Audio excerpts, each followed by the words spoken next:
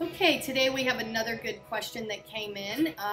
Where do I look when I'm making runs? And that's a great question that a lot of people don't talk about. But I've always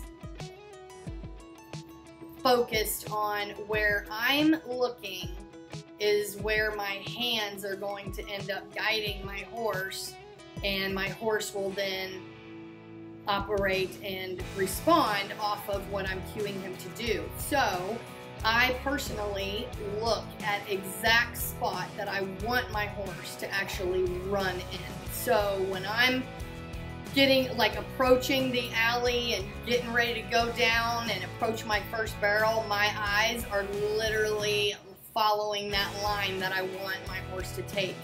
And so once I've, approaching the first barrel, I'm looking at that ground of where I want it to be. And then of course my goal on the back side of the first is behind the barrel.